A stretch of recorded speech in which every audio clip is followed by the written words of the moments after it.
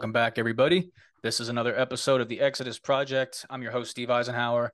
And once again, I'm joined with my good friend, Rabbi Stuart Federow, straight from the Big H, Houston, Texas. He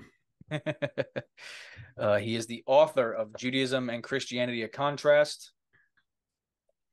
Also available in Spanish and soon to be some other languages, if I remember correctly. It's already in it already is in Portuguese.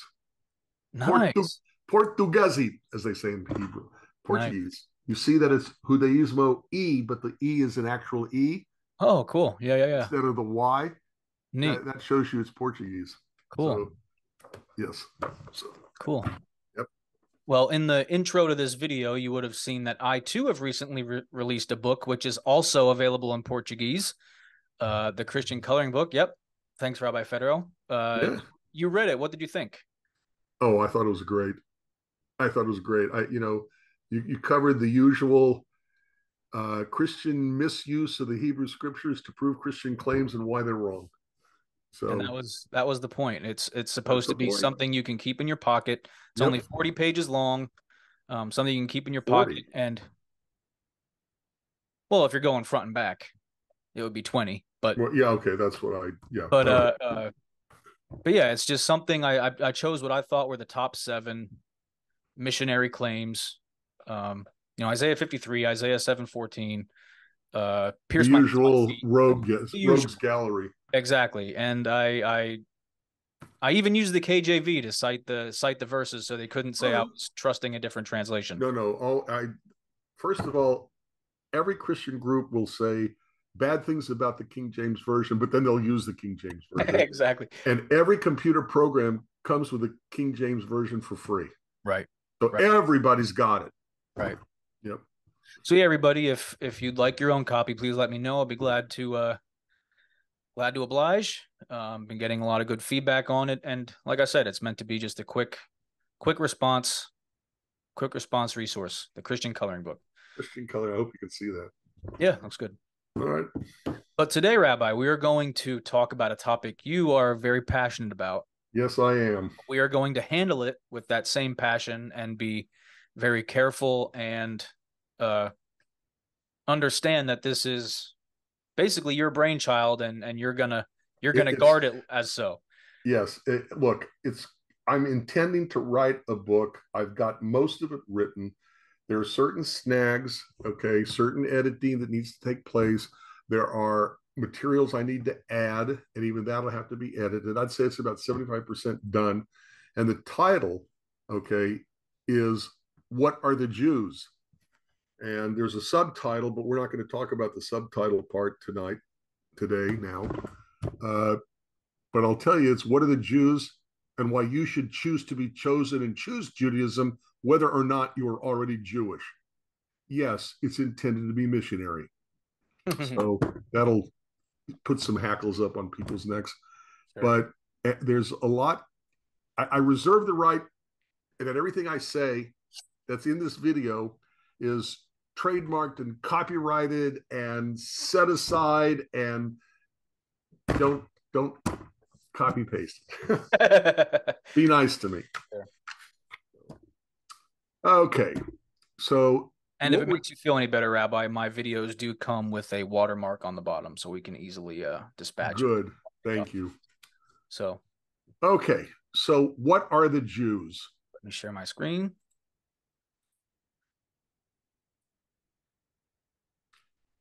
Okay. Oh, what are the Jews? Can you see that? Yes. All righty. Okay. So, what are the Jews? The answer is that the Jews are a nation defined by religion. The Jews are a nation defined by religion. What does that mean?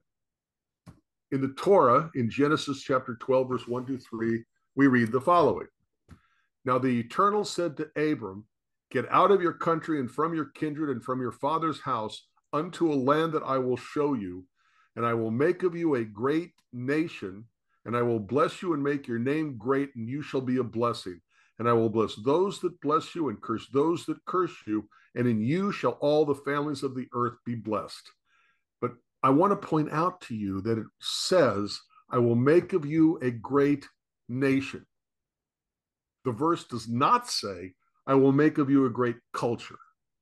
Right. The verse does not say, I will make of you a great ethnic group. Sure. It does not say, I will make of you a great family. What it says is, Escha legoy gadol, I will make of you a great nation. And we are a nation defined by our religion, because it's in our religious literature, the Bible, and our God who determines that we are, in fact, a nation. Mm-hmm. Now, in the ancient world, it was very common for an individual nation to have a specific religion that was associated with it. Sure. So for example, the Germanic countries had their head god named Woden or Odin. Mm-hmm. Okay. Greece had Zeus, Rome had Jupiter. Now, I'm not an archaeologist.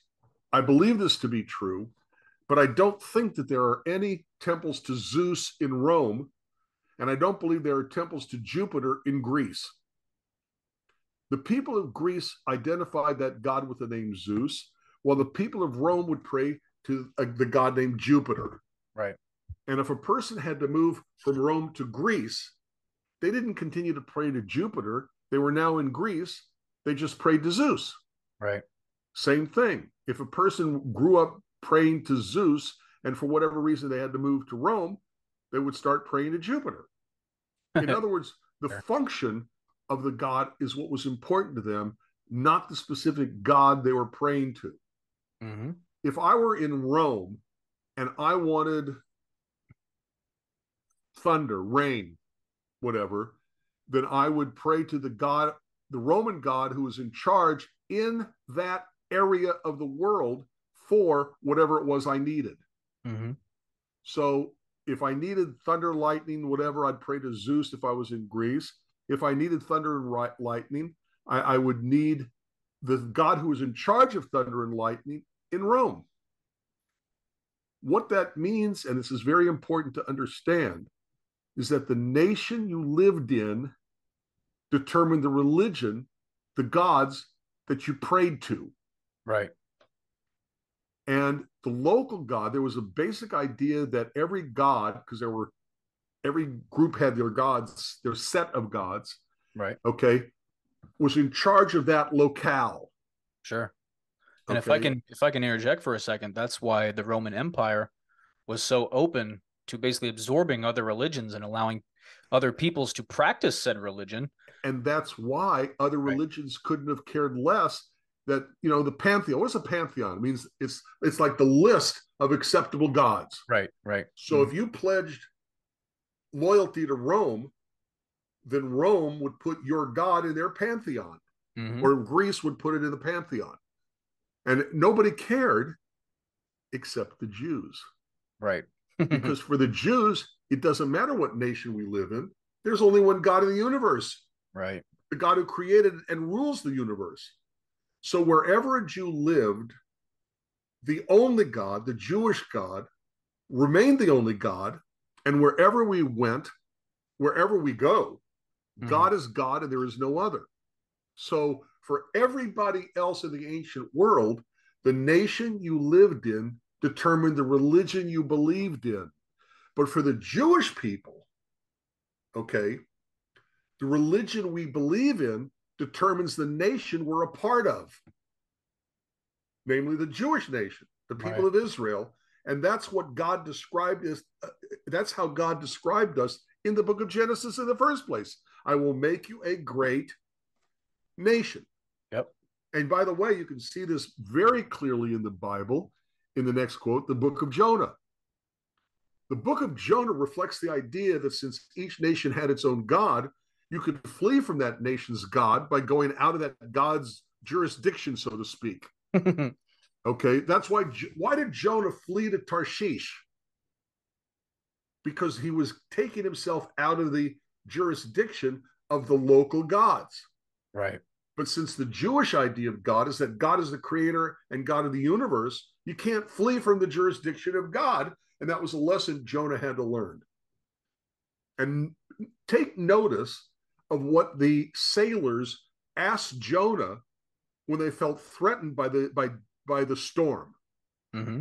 Jonah chapter 1, verse 6 through 9. So the shipmaster came to Jonah and said to him, "What do you mean that you sleep? Arise, call upon your God, so that God will think upon us that we perish not."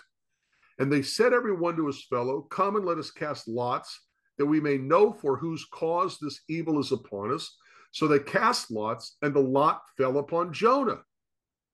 Then they said to him, "Tell us, we pray, for what cause this evil is upon us? What is your occupation? Mm. From where do you come? What is your country? And of what people are you?" And he said to them, "I am a Hebrew. I fear the eternal, the God of heaven, who made the sea and the dry land." Well, there's nothing else besides sea and dry land on planet Earth.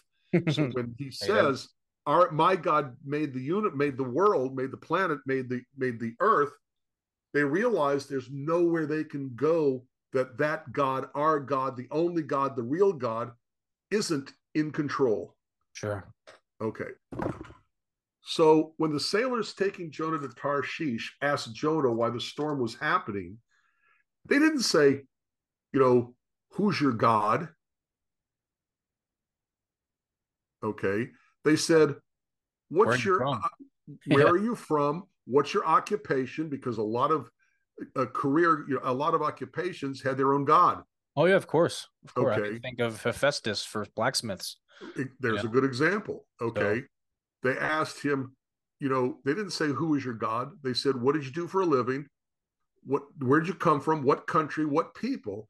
Because from the perspective of the sailors, these are what determine who his God would be. mm-hmm. And when he says, "My God is the God who made all of land and sea," he has no limited territory Right. He's for basically saying which you can't run. you Can't can't run and hide run. from my You God. can't Yeah. hide, can't run. Jonah's God was Brilliant the point. God of all creation. Very brilliant His point. God created everything. Okay. So again, rather than the nation we live in determining the God we believe in, for the Jews, the religion we believe in determine the nation we're a citizen of. Mm. Okay. And by the way, I want to make it very clear here, and I'll do it again later. When I use the word nation, I am not talking about the country called the state of Israel. I am talking about the people of Israel, the people of the nation. Okay. Think of the word nation, and I'll say this again too. Think of the word nation the way we use it with the Native American Indians. They Right. used to be called tribes. Mm. I don't think they ever called themselves tribes. I think that's a white man's epithet. Okay. They call themselves nation. And I believe that that is the term they prefer. Well, sure. I mean, you cited the book of Genesis with Abram being told that from him would come a great nation. Exactly. And uh That he, Brit Milah is we'll you know, get to that. but I was just getting into if you want to join the Jewish nation that as a Right. male, that's And yeah. keep that in mind. Okay. Keep that in mind. Okay. We Jews are a nation. And like all nations, every nation has the right and does, in fact, have their own laws to define citizenship. Mm-hmm. Every nation has the right and has its own laws to define who is a citizen. And every nation has the right to determine how one becomes a citizen if they are not already. That's called naturalization. Mm-hmm. And for the Jewish nation, the process of naturalization is called conversion to the religion of Judaism because we're a nation defined by our religion. Right. Right. Makes sense, logical, fits every other nation on earth. Every nation has a right to define themselves. Every nation has a right to define their own process of naturalization. So do we. Mm-hmm. Mm-hmm. Okay. Uh, all right. If a person wants to become a citizen of a new nation, what is the process of naturalization? What do they study? They study that nation's history. They study Right. that nation's laws. They Mm-hmm. study that nation's cherished texts. Okay. They learn to celebrate that nation's holidays. They learn the variety of cultures that are included in that nation. And that's exactly what you study when you want to convert to become a Jew. Sure. When you want to become a member of the Jewish nation, when you convert, because conversion to Judaism is the process of naturalization to the Jewish people, the Jewish nation, you study the same kinds of things. And understanding that we are a nation defined by our religion also helps us understand how a person can be born into the nation. A person inherits citizenship rights through either parent, basically in the whole world. Sure. I referred to this earlier. Think of nation like you think of Native American nation. We Jews are a nation, and there are Native American nations who define citizenship in that Native American nation through the father, only the father.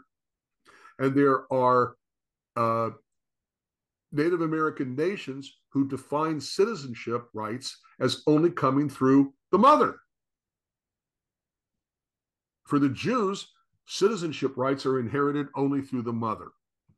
If one's mother is a Jew, one is also accepted as a Jew, assuming that one has not been raised in another religion and has not converted to another religion.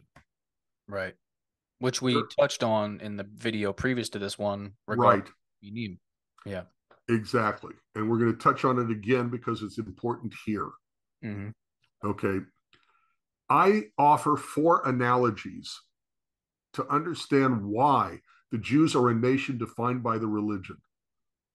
So, pardon my redundancy by saying the same things over and over again more than once or twice. Okay, let's take Andy. Andy is born of 2 U.S. citizens in the United States. Andy moves to Australia. There, he remains involved in every U.S. election. He knows every issue for his home city, his home county, his home state, even the issues on the federal level. He writes his congressional leaders. He has turkey on the 4th Thursday in November and celebrates July 4th with fireworks. Even though he lives in Australia, does Andy remain a U.S. citizen? Yes, he remains a U.S. citizen because he's done nothing to give up his citizenship. Right.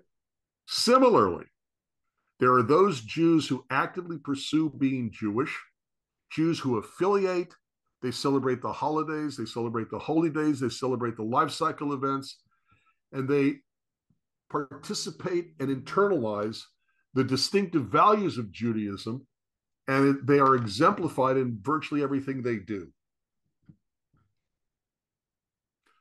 Bert. Bert is born in the United States of 2 U.S. citizens, but Bert moves to Belgium. There, Bert cannot care less about anything of the United States or from the United States. He doesn't support anything of the values of the United States. As long as Bert in Belgium has his job and his food and his TV, he's content. Bert is not concerned about who the president of the United States is or will be. He's unconcerned regarding any of the political, social issues of his native country, the United States. He doesn't even realize when the 4th Thursday in November comes and goes. He doesn't think July 4th is significant. Even though Bert lives in Belgium and does nothing to actively be a U.S. citizen or actively express the values of democracy or celebrating U.S. holidays, does Bert remain a U.S. citizen? Yes, he remains a U.S. citizen because he does nothing to lose his U.S. citizenship. Similarly, lucky us. there are Jews who do nothing Jewishly, who don't affiliate with anything Jewish. They don't affiliate with synagogues or Jewish organizations, but they're still Jews because they've done nothing to lose that citizenship in the Jewish nation, the Jewish peoplehood. Okay. Just as Bert may not care about democracy or any other value that one would associate with being a U.S. citizen, nevertheless, Bert remains a U.S. citizen. A Jew may also not care about Judaism or Jewish law or the observance of Jewish traditions and customs and holidays and holy days, life cycle events, but nevertheless, they remain a Jew. Furthermore, just as Bert may not believe in democracy, even though it's a basic value of the United States ideology, a Jew may not believe in concepts that are basic and foundational to Judaism, even disbelieving in something as vital as the belief in God. Because we are a nation, you can still be a Jew even if you don't believe in God. That sounds funny to a lot of people, but we're not just a religion. We're also, and we are a nation defined by religion. So even without their religion, we still remain part of the nation. Not believing in something so vital doesn't lose your citizenship, and not believing in something so vital to the Jewish religion also does not lose your citizenship in the Jewish nation. This is why you can be an atheist and remain a Jew. Because we are a nation, just as one does not lose your citizenship in the United States nation when one does not believe in our nation's ideology and values, one does not stop being a Jew by not believing or practicing Judaism. Mm-hmm. However, just as there are acts that may lose someone their citizenship in a nation, there are also acts that can lose your citizenship in the Jewish nation, the Jewish people, as we will explain eventually. Number 3. First, we had Andy. Then we talked about Bert. Now we're talking about Charlie. Charlie is born in the United States of 2 U.S. citizens, but Charlie moves to China because he hates the United States. There, in China, Charlie does everything Charlie can do to overthrow the United States government. Charlie puts on sackcloth and ashes and goes into mourning every July 4th. He ignores Thanksgiving. In China, he donates money to Al Qaeda. Charlie attempts to smuggle arms to the United States to overthrow it and works to fight against the freedom and liberty for which the United States stands. Even though Charlie lives in China, even though Charlie works to destroy the United States, does Charlie remain a U.S. citizen? Yes, because working to overthrow the U.S. does not constitute grounds to lose your citizenship. Those who oppose the United States and fight to destroy it with violence merely go to jail. Right. It's only if Charlie becomes a citizen of China that would lose Charlie his U.S. citizenship. If a U.S. citizen hates the United States like Charlie and becomes a citizen of China, but still shoots off fireworks on July 4th, still has turkey on the 4th of July, on the 4th Thursday in July, are they still a U.S. citizen? After all, hey, even though they've become a citizen of China, they still love fireworks and turkey. No, he does not remain a U.S. citizen. Let me give you an example, another one. A Roman Catholic may be a lapsed Catholic, a bad Catholic, if, for example, they use contraception or if they divorced without an annulment granted by the Roman Catholic Church. But they are and remain Catholic. They're bad Catholics, but they're still Catholic.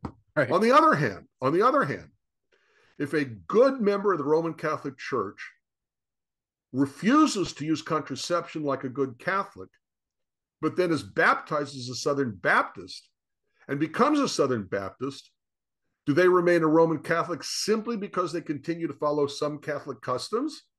No. Similarly, a person who does everything Jewish, like keeping kosher, celebrating Passover, the Sabbath, but was converted to another religion, another faith, is no longer a Jew. Right. Like Charlie, there are those Jews whose actions could be and are detrimental and destructive to Judaism and the Jewish people.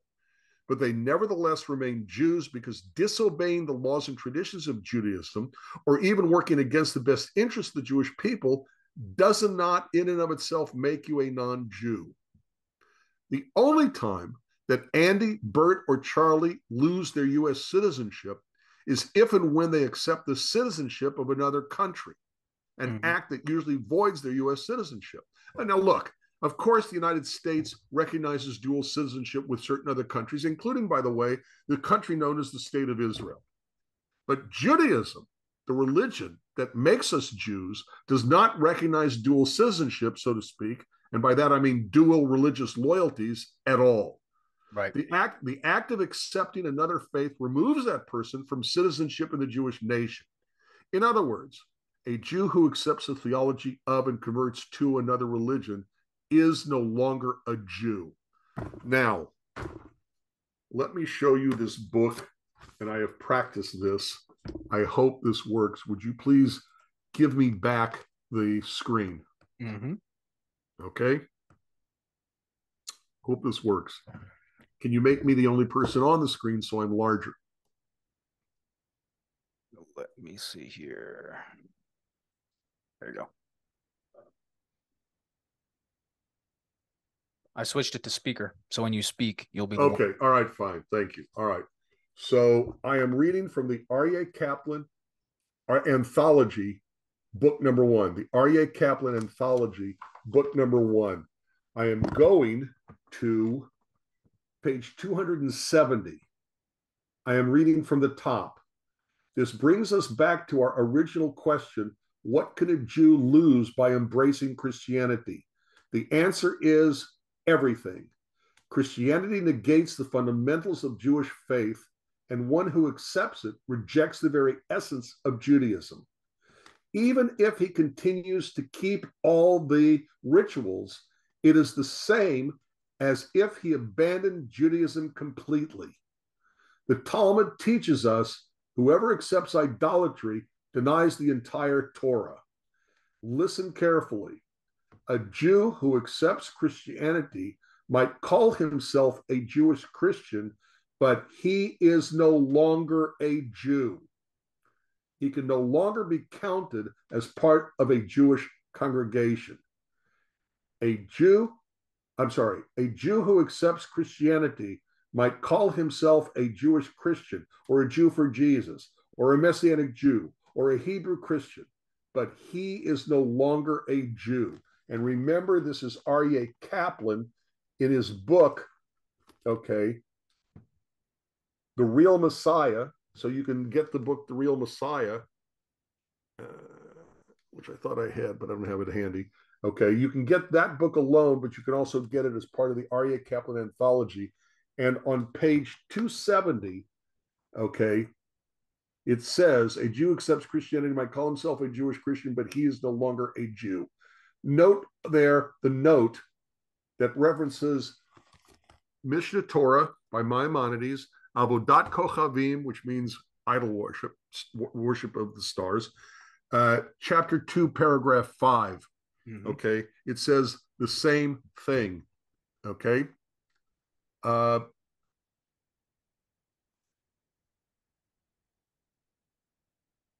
Okay. A Jew who serves false gods is considered like a Gentile in all regards and is not comparable to a Jew who violated another transgression, punishable by being stoned to death. Achaz. We'll get to Achaz in a minute. An apostate who worships false gods is considered to be an apostate with regard to the entire Torah. Similarly, Jewish minim, a minim is someone who is no longer, who becomes a member of another religion, mm-hmm. are not considered to be Jews with regard to any matter. Okay. By the way, in your in the video, go back to the quote from Mishnah Torah, would you please, that you have? Mm-hmm. Okay. So right there, you can type it in directly from Chabad, chabad.org/library/article underline CDO/aid/91236/Jewish/avo.-kochavim-chapter-2.htm. Okay, it's right there. You can copy it in. You can see it for yourself. That even on the Chabad website, this is how they translate Maimonides Mishnah Torah avo.kochavim, chapter 2, paragraph 5. Right. A Jew who serves false gods is considered like a Gentile in all regards and is not comparable to a Jew who violated another transgression, punishable by being stoned to death. Who is Achaz? In the Bible, book of Joshua, I believe, Joshua Judges, I can't remember. Okay. The Jews are taking over the promised land, and the ex-Hebrew slaves who are now Israelites are commanded by God, don't take loot. Mm-hmm. Achaz defies God's law and takes loot, and it really brings down, the hammer on the Israelites. Oh, correction, that's Achan. Wait. Achan was stoned in the book of Joshua. Achaz is the father of Hezekiah. Oh, I didn't. I changed. I used it. I'm sorry, Steve. What I sent you was an older version. I did catch that. Achan, yeah, it's good. You're good. Achan, yes. Okay, sorry. Achaz is a yeah, right. Sorry. Ahaz is a king. I do that. I'm sorry. Okay, but the point is that they're talking about the same guy. He Right, right. sinned, okay, but they don't ever say that he's not really a Jew. Afal pi, afal pi shechata, a dayan hu Yisrael. Even though a Jew sins, he is still a Jew. Sure. Okay, but that's only talking about a sin, like a person who eats lobster. It's not talking about a person who joins another religion. There's Right. a difference Right. between Of there's course. a yeah, but people don't get this difference. There's a difference between denying aspects of my faith, no matter how important those aspects are. There's a difference between denying an aspect and joining something that is completely other. Of course. Of course. Okay, well, that's the difference. Well, an easy way to put this would be if you're an American, you shoot another American, you are then tried in an American court as an American citizen. Yep. So it's same exact concept, right? Right. By the way, I sent you the non-edited and my edited. I really do have it at Han. Oh, yeah, you're fine. No problem. I hate when I make silly mistakes like that. All right. Blame my old man memory. All right. So, all right. By the way, I can show you responsa from other rabbis over the last 2,000 years that agree with Maimonides' Mishnah Torah, Avodat Kochavim, chapter 2, paragraph 5, that a Jew converts to another religion is no longer a Jew. Okay.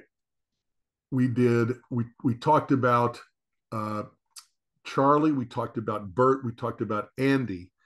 Now, to better understand this idea of what is a Jew, let's talk about Danny. Danny is born in the United States. His father is a U.S. citizen, but Danny's mother was born in Denmark. At the age of, I think it's 17, Danny must choose between Denmark and U.S. citizenship. But Danny cannot choose out of the clear blue sky Brazilian citizenship because he wasn't born there and he's not got no connection to Brazil through his mother or through his father. Right. He cannot inherit citizenship rights to Brazil since neither parent was a citizen of Brazil. So according to international law and U.S. law, we can inherit the rights of citizenship in a country through either the mother or the father. Jewish law, however, citizenship rights in the Jewish nation only come through the mother, while inheritance rights, which are related to what your lineage is, what tribe you're a part of, right, what you inherit, like possessions, land, okay, inheritance rights only come through the father. And you can look it up in the book of Numbers, chapter 1, and you can see it in verse 2, verse 4, verse 16, and verse 18. Numbers chapter 1, verse 2, verse 4, verse 16, verse 18 talks about numbering the Jewish people through their fathers. Yep. Some mistranslated as ancestors. That's not what it means there. Okay. All right. Jewishness, which is citizenship rights, the right to call yourself a Jew, comes only through the mother. And you can see this in the Bible. When Ezra and Nehemiah, told the Israelite people coming back to the promised land after the Babylonian exile that they had to send away their foreign wives, they also told them that they also had to send away the children of the non-Jewish wives. Right. Why? Because the Bible did not see the children of non-Jewish mothers as Jewish. Sure. If they thought the children of a Jewish father was Jewish, they would say, send away the wives only. But they said, send away the wives and the children of the non-Jewish wives. Right. Ezra chapter 10, verse 3. Now, therefore, let us make a covenant with our God to put away all the wives and such as are born of them, according to the counsel of my Lord, and of those that tremble at the commandment of our God, and let it be done according to the law. So, in the Bible, in the book of Ezra, in the 10th chapter, verse 3, it specifically says that they have to send away their wives and those that are born to them, because neither the wives nor the children of the wives were considered Jewish. Right. Now, I must say, and I will add this, okay, in the past few decades, Only the Reform movement of Judaism has accepted the idea that citizenship rights in the Jewish nation can also come through the father. However, and this is true in the Reform movement of Judaism, only if the child was raised with specific and exclusively Jewish ceremonies and affiliations. And a lot of people forget to say that, oh, if a person's father was Jewish, the Reform movement accepts them as no. They have to be exclusively raised Jewishly, and they have to have ceremonies and affiliations to show that they're Jewish. Okay, I'm not saying I agree with the Reform movement, but it's not as simple as some people make it out. In the Reform movement, you have to have a Jewish father, but you also have to be raised exclusively, that means only, as a Jew with active participation in Jewish life.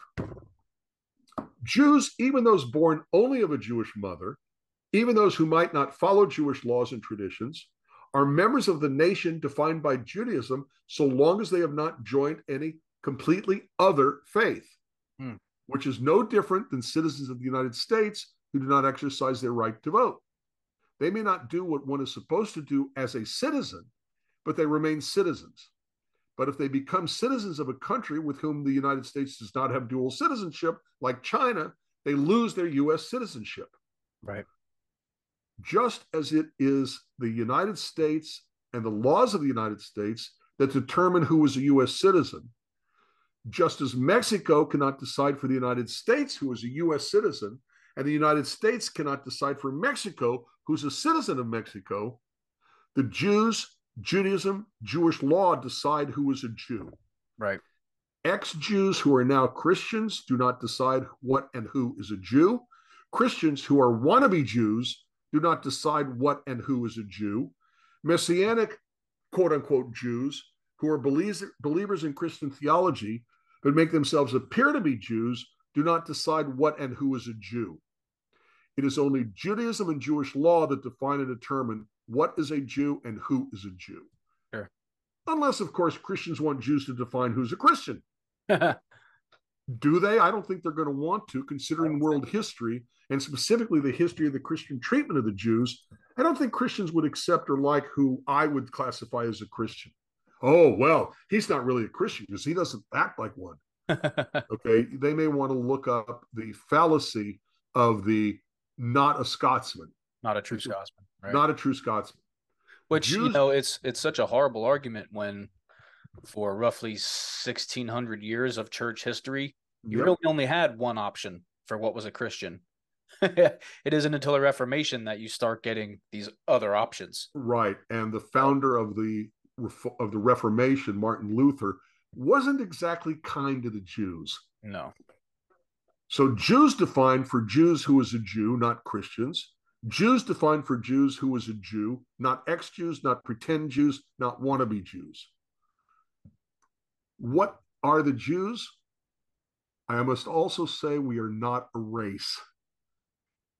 If you go back 75 years, you might see, even in Jewish publications, references to the Jewish race. But we're not a race.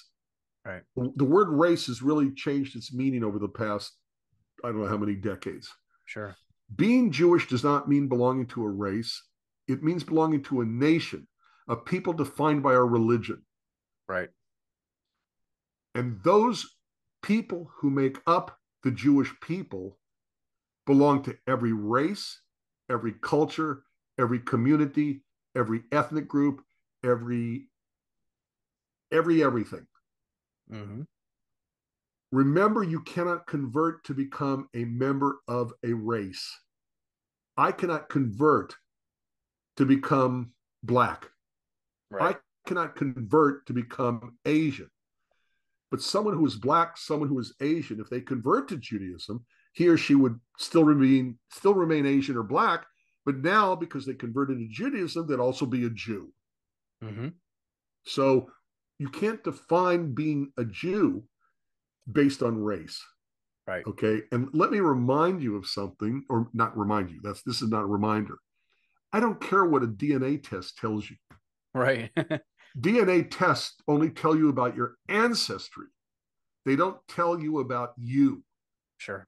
And if your DNA test from any of the number of DNA testing companies, Family Tree DNA, uh, uh, Ancestry.com, there's a lot of them out there. 23andMe, okay. If they came back and said you have, I don't know what percentage of Jews in your ancestry, that does not make you a Jew. Right. And depending on certain characteristics, you still may have to convert to become recognized as a Jew. But I will tell you one thing about DNA tests. It tells you where to look. Right. It tells you where to investigate to see, because as we've been saying, if your mother was Jewish, you're Jewish. Mm-hmm. And they don't demand of you to convert to Judaism, although frankly, I think it'd be a good idea. It's Gerut L'Chumrah, conversion for the sake of being strict, so Sure. nobody can argue with you. Right, right. And Okay. learning your faith, And right? you don't have to keep Learning who you proving are. it to everybody. Right. And by the way, even if you don't actually go through the rituals, in a case where you find out your mother was actually Jewish, okay, uh, you still may want to take the classes to learn. Yeah. Right. Introduction to Judaism or conversion classes. And I'd venture to say every single synagogue will have introduction to Judaism classes, which usually double as the conversion classes. And half the time, when my intro to Judaism classes, I had people who were Jewish. They just wanted to learn. Mm-hmm. Okay. Right. The book of Ruth in the Bible is about conversion to Judaism. And Ruth's descendant was King David, who became the greatest king, making Ruth a convert to Judaism, an ancestor of eventually the Messiah himself when he comes. Yep. You got to remember that even in the Bible, okay, people became Jews. Mm-hmm. Some people wrongly believe the word Jew comes from the word for the tribe of Judah.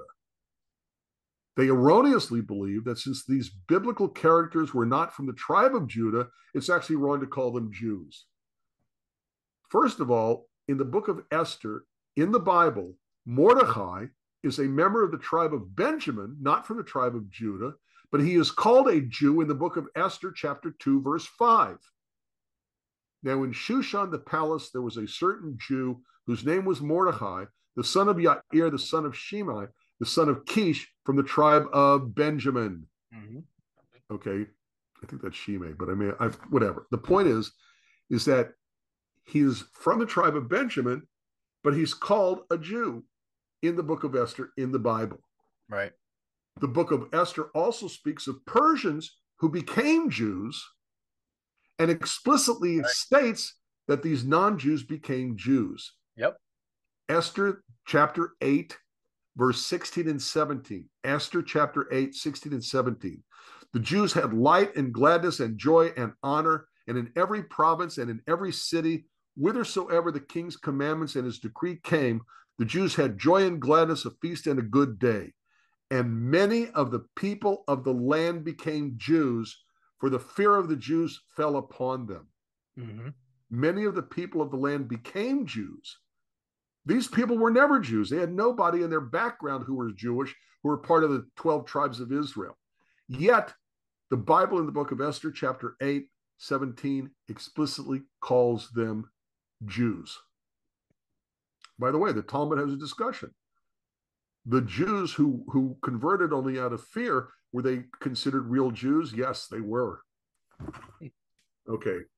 The Bible calls people who are not from the tribe of Judah Jews, and calls those who converted to Judaism Jews. We don't know how they're converted. We don't know their ritual. We don't know what they had to do, what hoops they had to jump through, but the Bible still calls them Jews.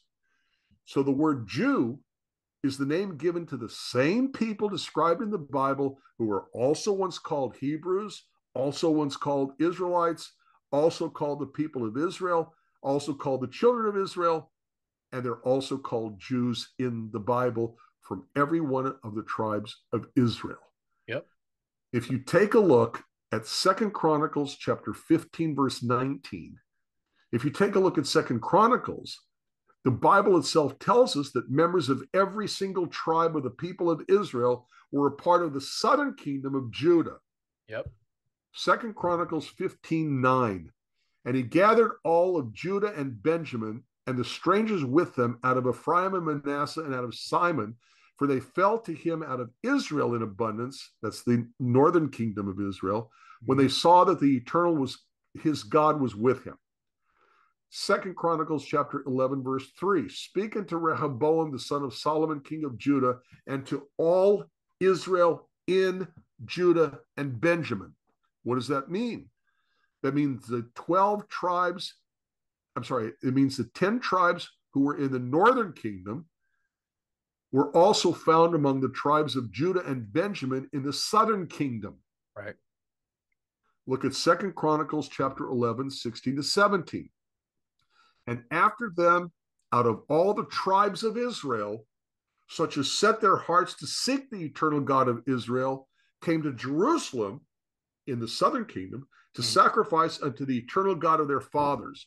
So they strengthened the kingdom of Judah and made Rehoboam the son of Solomon strong 3 years. For 3 years they walked in the way of David and Solomon. Note that in these verses, it states all Israel or all the tribes of Israel, which means people from each and every tribe of the 12 tribes of Israel were in Judah. So when the Jews of the southern kingdom of Judah were exiled to Babylonia, that included members of every tribe, and the word Jew, derived from the southern kingdom of Judah, was used to describe them regardless of the tribe into which they were born. Okay, it's like the word American. Mm-hmm. American means somebody who's a citizen of the United States. Loosely, that's what it means. Should mean Canada and Mexico as well. Anything above the equator, but we use it colloquially to mean anybody who's a citizen of the United States. Doesn't matter what their tribe was, doesn't matter their nation, their culture, their ethnic group. All of that is still included in the term American. Jew is the same kind of thing. Okay. Let's see. When the Jews of the southern kingdom of Judah were exiled into Babylonia, and that included members of every tribe, the word Jew began to be used to describe them regardless of the tribe into which they were born. You can see this, by the way, in the Christian New Testament as well. When the authors of their New Testament speak of the Jews, do you think the New Testament is only referring to those from the tribe of Judah? When the New Testament speaks of Jesus being the King of the Jews, you think that Right. means that he's only the king of the tribe of Judah? Okay, example, Matthew 2, verse 2, Matthew 27, verse 11. Did it mean Jesus was the king only of the members of the one tribe of Judah when they said king of the Jews? When Paul wrote in Romans chapter 1, verse 16 and Romans chapter 2, verse 10, to the Jew first and also to the Greek, Mm-hmm. does that mean that Paul was saying that Christians should only missionize those from one tribe of Judah? Right. Okay. You think when missionaries knock on your door and they say, "Are you Jewish?" Yes. Oh, we can only talk to you if you're going to be from the tribe of Judah. You think that's what happens? So the New Testament is also using the term Jew to mean everybody from any tribe of the 12 tribes of the people of Israel and all those who converted to the religion of the Jews, who became Jews by doing that conversion. The term Jew is derived from the southern kingdom of Judah, not from the tribe of Judah. As I said, it's like the word American. It refers to citizens of a single nation, but includes people from all sorts of national, cultural, and tribal backgrounds. And the word Jew represents the southern kingdom of Judah that included all people from all tribes of the 12 tribes of Israel. Yep. So, who are the Jewish people? What is a Jew? What are the Jews? We are a nation defined by our religion, and it's clear even in the biblical passages. That's it. That's it. That's all I know of, unless I forgot quotations. Oh, Nope. very important. I'm glad you put that up there. See, I already forgot. Okay, let me, yeah. See how quick? Okay. All right. Um, okay. In the modern world, there are people who will misrepresent what the Jews are. Sure. Okay. They will, there are many things that people will say to explain what what the Jews are, but their definitions of a Jew may be inaccurate. Right. They may create more problems than they solve. And more likely, the word they're using to describe the Jews are not really definitions. They're really more like an analogy. Mm-hmm. So, for example, I've heard people say, well, the Jews are a family. And that may be a wonderful analogy to what it means to be a Jew, but it's not a definition. Sure. And maybe a few thousand years ago, we may have started out as the descendants of a single family, Abraham and Sarah. Okay. But the idea that the Jews are a family is not accurate, and that we are not a family is proven in the story of Abraham and Sarah itself.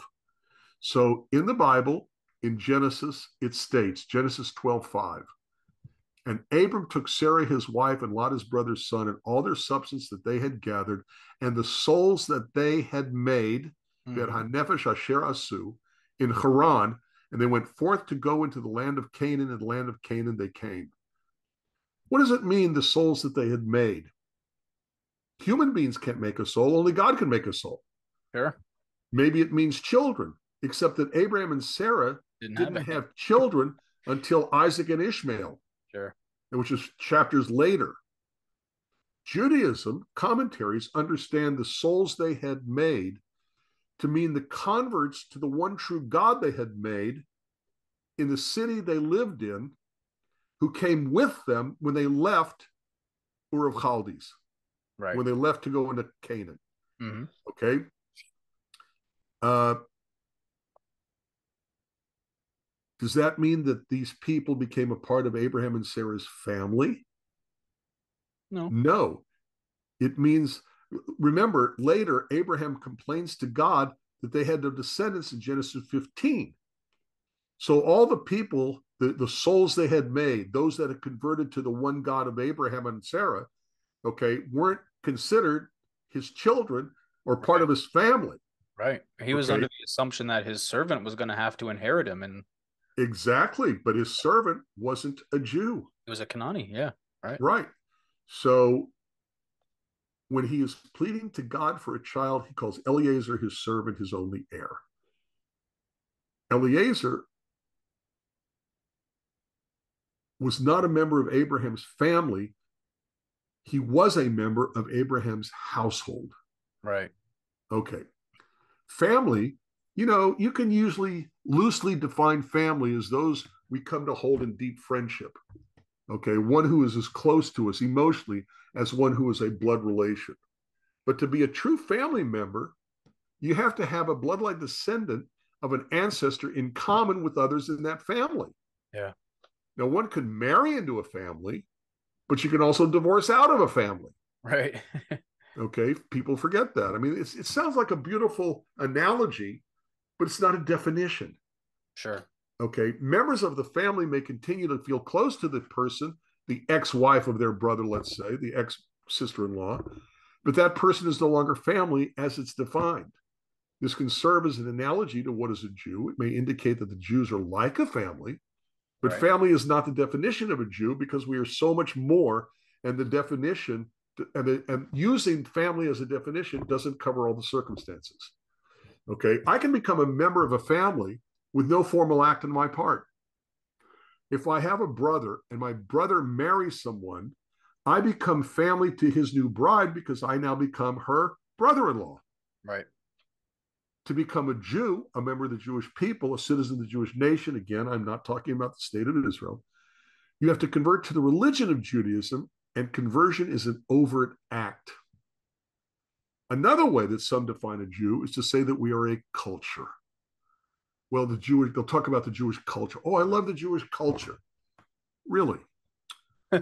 Merriam-Webster, go to merriam-webster.com, defines culture as the customary beliefs, social forms, material traits of a racial, religious, or social group, the characteristic features of everyday existence, such as diversions or a way of life shared by people in a place or time, the set of shared attitudes, values, goals, and practices that characterizes an institution or organization, and the set of conventions or social practices associated with a particular field, activity, or societal characteristic.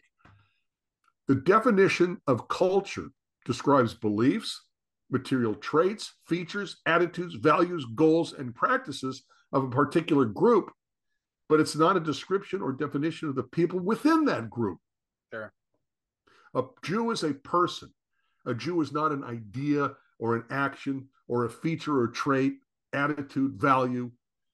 And one person can choose to start believing as a Jew, holding the attitudes, values, goals, practices of the Jews, the cultural stuff, but that does not make them a Jew. Right. No differently than one who knows and performs all the practices, follows the laws, the beliefs of the people of England, it doesn't make that person English. Right. Good Nor point. does it make that person a citizen of England just because they know and perform all the practices, laws, and beliefs of the people of England. Right. Okay.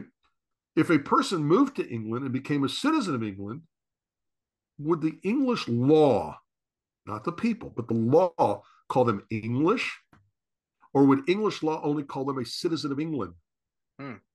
Because that's how England defines for itself through English law what it means and what is required to be a citizen of England.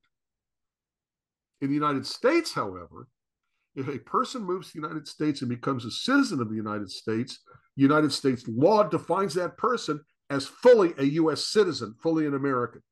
Right. And in world history, that's not the norm. That's rather exceptional. Mm-hmm. But that is how United States law defines it for the United States for her own citizens. It's also how Judaism defines it for the Jewish people. A person who converts to the religion of Judaism becomes fully, completely, totally a Jew and is no different than one born into Judaism, born as a Jew. Again, this is because the Jews are a nation defined by their religion, and the act of conversion to Judaism is the process of naturalization to become a Jew, fully a Jew, no differently than somebody born a Jew who does not need naturalization. Right. Another problem that comes with describing the Jews as a culture. Oh, I love the Jewish culture. Really? Which Jewish culture? You think the culture of a Jew from Morocco is the same culture as a Jew from Germany? Of course not. Is the culture of a Jew from Yemen the same culture as a Jew from India or Spain? No. Would the Jews on the north of Africa in Morocco truly understand Jewish life in a shtetl of Western Europe, Western Russia, or the Ukraine, like you see in Fiddler on the Roof? Could a Jew from India relate to the Italian Jewish culture evident in the movie, it's a great movie called The Garden of the Finzi Contini? Or, I'm sorry, Finzi Contini, I think it's pronounced. Right. Okay. Their Well, religion may be the same. I was about to ask if I can ask you one question in regards to that. They may have different culture, but do they Right. have the same Torah, Rabbi? Same Torah, same religion. The culture may influence how they express it. Okay. So, for example, the Jews of the Middle East may think of hummus as an Israeli food, but how they make hummus might be totally different from, the Jews of Greece. Right. There'll be cultural influences. Okay. Everybody will have matzah, unleavened bread, but, well, matzah may not be a good example. Charoset for Passover, billion different recipes. So the local culture will influence how they make the charoset for Passover. Okay. But they still have charoset, don't they? Right. They are all Jews because their Jewish theology, their Jewish belief system, their Judaism is the same. Jews are not at all able to be defined as members of a single culture because Jews are found in every single culture that exists throughout the entirety of the planet. Their local culture may influence the expression of their religion, but the religion of Judaism, really is the same. Right. There are those who also will say things like, oh, we can't define what's a Jew because Jews vary so much one to the other. And there are so many ways to express your Jewishness. Well, there are many ways to express Jewishness, but the expression of Jewishness does not define what is a Jew. Mm. It's also true, for example, of strength. I can express my strength, but my showing my strength or expressing my strength doesn't define what strength is. Sure. I can show my Jewishness, I can express my Jewishness, but the showing and the expressing doesn't define what is a Jew, just like showing my strength or expressing my strength doesn't define what is strength. We Jews are a nation. We're a nation defined by our religion. And that is what God said that God would make us into all the way back in Genesis chapter 12. Beautiful. Remember, this is copyrighted and trademarked, and everything you can say, I hope people learn from it. I hope people spread it around. But eventually I want to make it into a book, and it's mine. Yeah.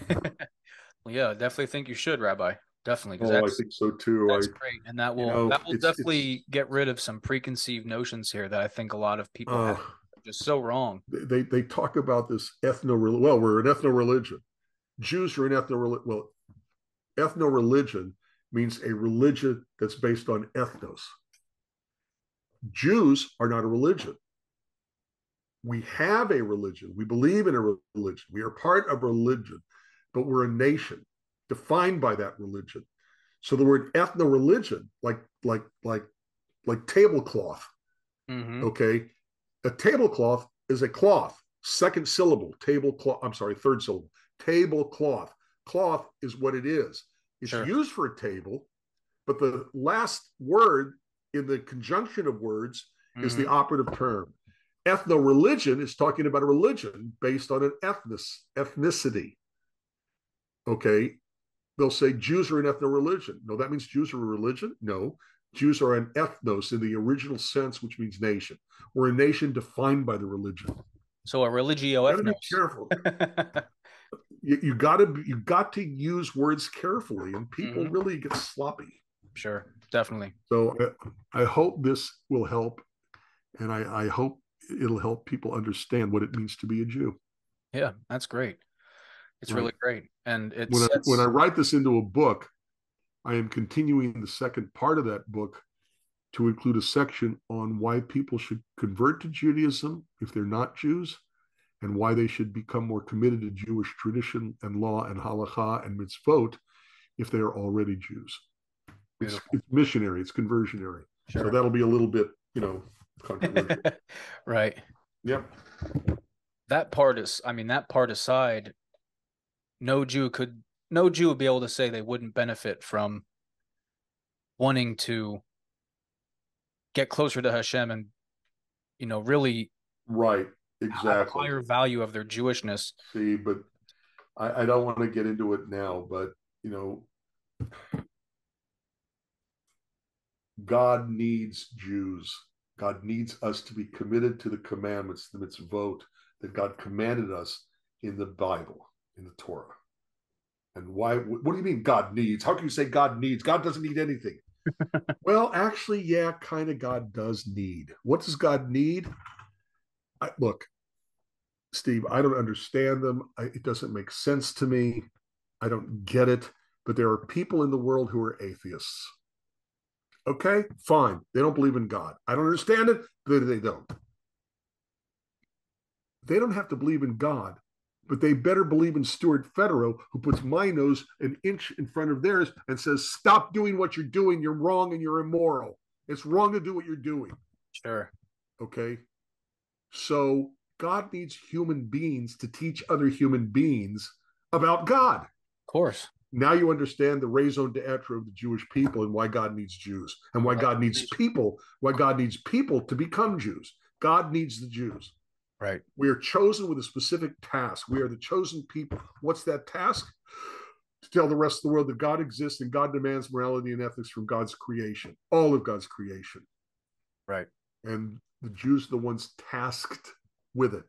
Yep. We are the servants of God, and that servitude is that we become God's advertising agent. As witnesses. We are the exactly. Your living testimony. You're You the are my witnesses. witnesses, say the Eternal, and My my servant whom I've chosen. exactly. And what are we a witness to? That God exists and God demands morality and ethics from God's creatures. Yep. Okay, meaning human beings.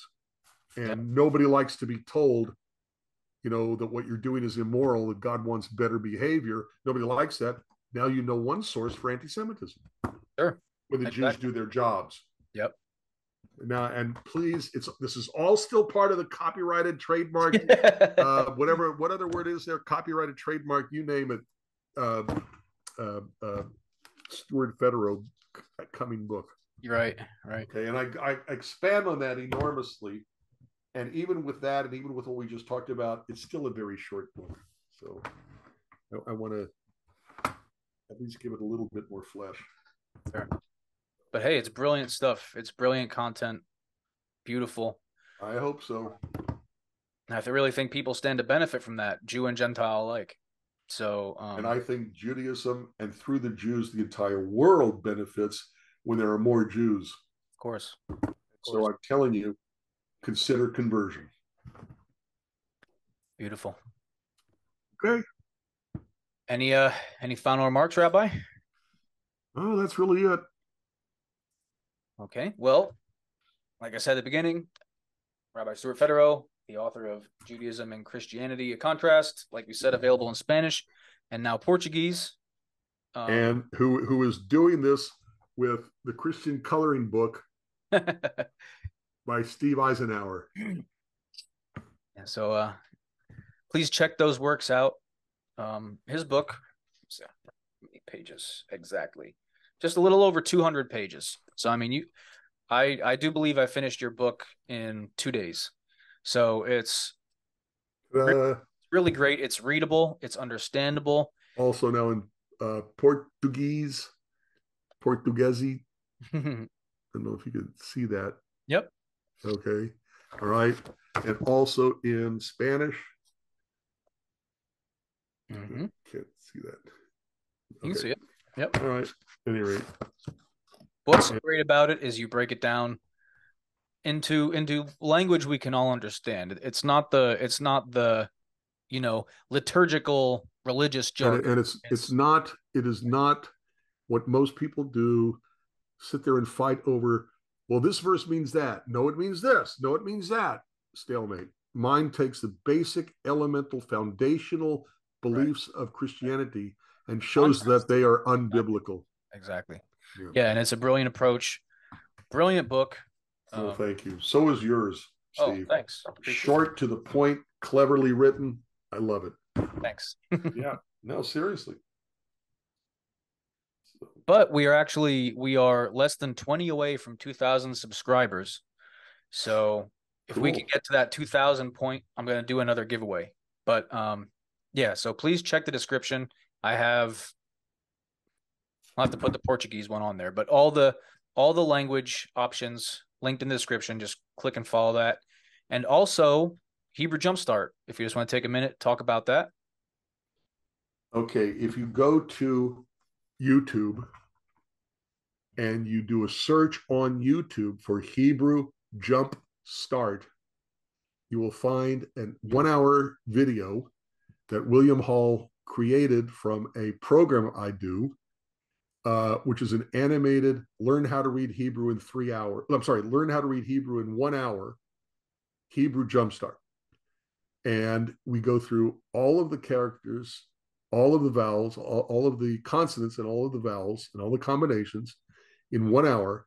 And if you feel rusty at the end of the hour, you can replay part or all of the whole hour. Sure. So, but you really do learn to read Hebrew in 1 hour. I used to do it every year for Yom Limud. Houston has this wonderful program called Day of Learning, Yom Limud. And I used to teach a 3-hour version of this, Hebrew Jumpstart, learn how to read Hebrew in 3 hours. But I realized that the first hour is exactly what I do the second hour. And the third hour, we're taking the book of Esther and we're reading it in the original, reading it out loud, sounding out the consonants and vowels. So really, it's all 1 hour. And so, he made it into an animation. And You can also get it if you go to HebrewJumpstart.com. HebrewJumpstart.com. Right. So, And one more plug, whatjewsbelieve.com. Check that out. whatjewsbelieve.com, .org. Whatjewsbelieve.org. Right, yeah. Which is also creenciajudia.org in Spanish. Yep. And your book is in Portuguese, you said. Yeah, it was That's very cool. Just recently translated into Portuguese. Yep. So both of those are available also. If you're a Portuguese or Brazilian viewer, please check that out. And as always, totally free. I give all my content, my books, my slides, whatever. I offer them all completely, totally free. But if you do feel so inclined to donate, this stuff it takes a lot of time, a lot of work. Yep. My Hebrew Jumpstart is the same thing. It's on YouTube. You can watch it a million times for nothing. Mm-hmm. But if your heart moves you, you can also donate through the HebrewJumpstart.com website. Right. So yeah, everybody, we appreciate you guys watching. We love you guys. We're always here for you guys. If you have any questions, find Rabbi or I on Facebook, email. However, we're glad to answer your questions. Yep. HebrewJumpstart@hotmail.com. I'm sorry. HebrewJumpstart@gmail.com. And rediscoveringGod22@gmail.com if you want to shoot me an email. I can honestly say, and I've said this on multiple. I was just on Annie Hunt's show. She interviewed me recently. I did that too a couple of weeks ago. Yeah, well, I listened to it. It was very good. Thank you.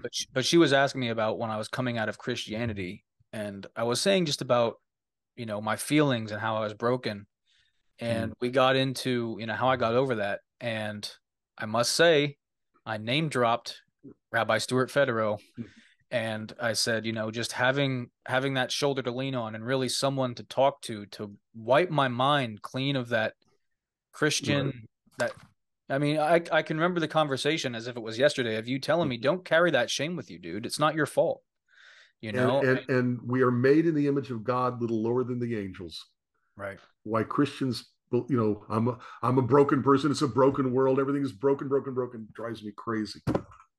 And just having that person to talk to and really work me out of that is what really drove me to just hunker down, study, do whatever it took to eventually get to where we're at now, start the Exodus Project, and share this same message. So Rabbi Stuart Federer, I just want to say from the bottom of my heart, thank you so much. You are kind to say that. Thank you. You're welcome. The Christianity gives people a illness, convinces them they have an illness they do not have, and then tells them that they're the only ones with the cure for that illness. Yeah. You're a sinner. You're terrible. You can't change it yourself. You're incapable. It's part of you. You inherited it, from birth, yada, yada, yada. But we have Jesus. Snake oil salesman. Yeah. And then Deuteronomy 30 rolls around and says, I lay before you life and death, good and evil. Choose good that you may live. So right. Choose life. Yeah. Choose life. Yep. Exactly. Yep. Okay. But all right, everybody. Until next time, I'm Steve Eisenhower. I'm Stuart Federer. Rabbi Stuart Federer. I'll see you next time, everybody.